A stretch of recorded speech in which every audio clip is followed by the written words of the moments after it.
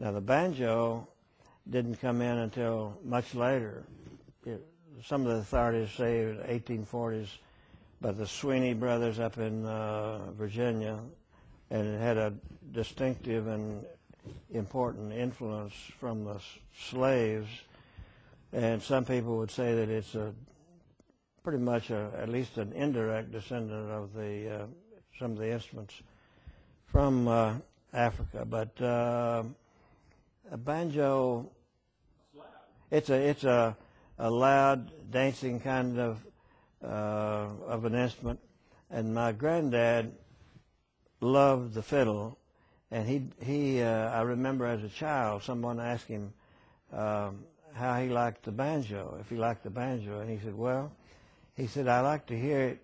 He said, if a fellow's coming down the road on a wagon playing the banjo and I can hear it in the distance, and then it gets up close and then it starts to wane and go away, and he said, that's the way I like to hear a banjo play, just to hear it a little bit and then let it be gone.